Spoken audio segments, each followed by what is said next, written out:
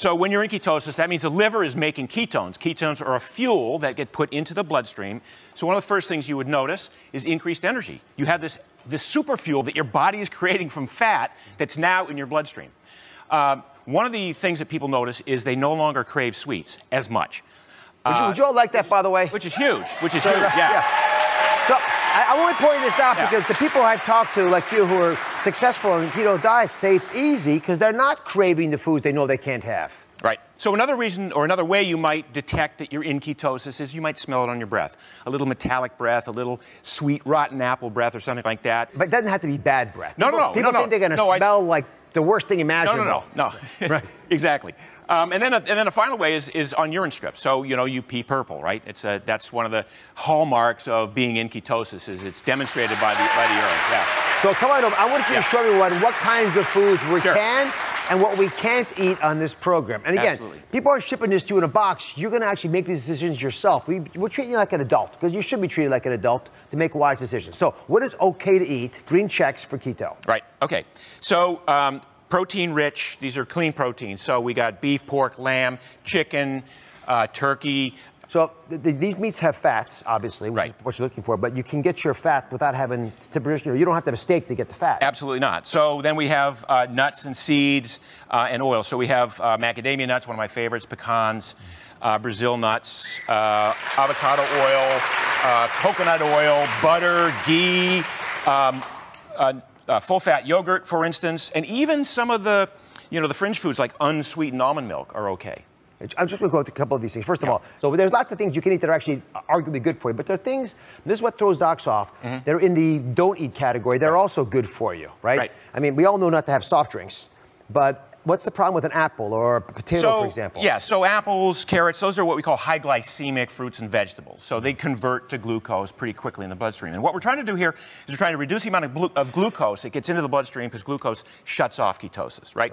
So we want to avoid bread, pasta, cereal, cakes, candies, pies, cookies. I'm sorry, but that's that goes along with it. They're going to rush the stage. No, but look at all the good stuff you can eat, right? So yeah.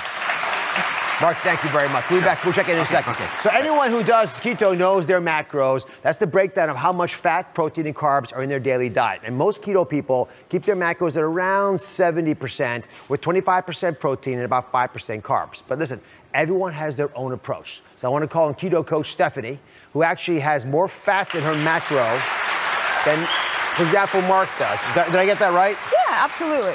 Yeah. How much more fat do you have? I go up to about 80%, around 200 grams of fat. So it's mostly fat in your diet. Yes. And how do people calculate out the amount of these macros in the real world? They're not going to be weighing them in scales all the time. No, Dr. Oz, this is the one thing with my clients. They're like, Steph, how do I measure this? And I'm like, it's simple. Just use your hands. So for example, if you're going to measure your protein, you just use 2 to 3 fingers. That's 2 to 3 ounces. You place it over your protein, and that gives you the idea of how much. Then you put your hands together like you're going to pray, and now we have the thickness of the protein. Super simple.